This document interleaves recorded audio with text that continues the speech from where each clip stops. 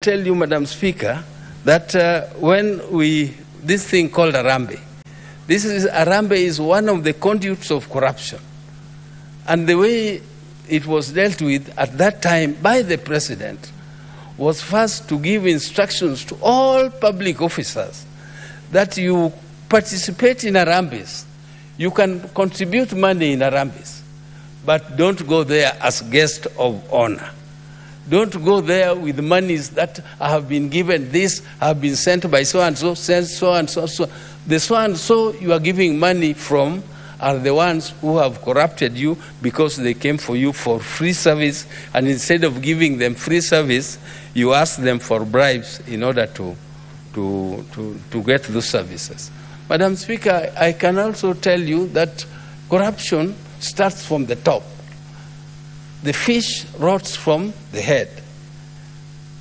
If you are head of an institution and you are corrupt, there's no way you are going to deal with people beneath you and instruct them not to involve in corruption.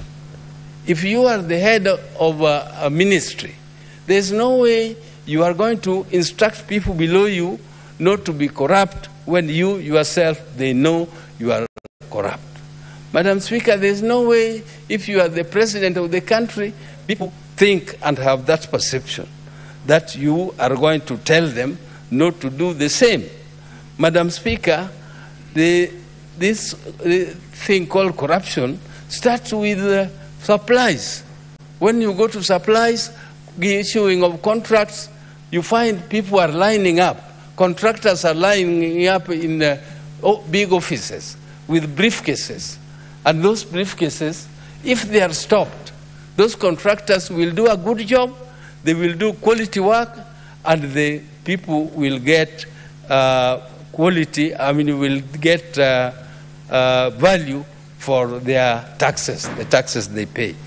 Madam Speaker, you cannot be asking people to pay taxes and they don't see the result of the taxes they pay.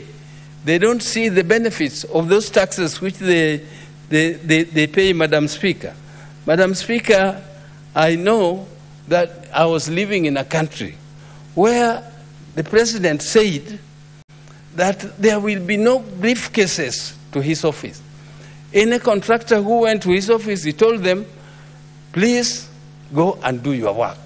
I don't want you to come to my office for anything. You go and tender, go and do proper tendering, and if you win it because you deserve it, get the job and do it as you should. Madam Speaker, within a very, very short time, that country was raising sufficient money to pay for their recurrent expenditures fully, to service their debts fully without any stress. They were paying for their development budget almost 95%. Madam Speaker, when I was in government here, Madam Speaker, we managed to raise sufficient money to service our debts comfortably. We managed to raise sufficient money to pay salaries and recurrent expenditures comfortably. And the development budget was being financed 90% from our own budget, Madam Speaker. What happened? This is because anybody, any minister who was mentioned in the case of corruption was asked by the president himself to step aside until investigations are complete. Madam Speaker, you had to step aside until investigations are completed. If you are cleared, you come back. If you are not cleared, you don't come back to the office.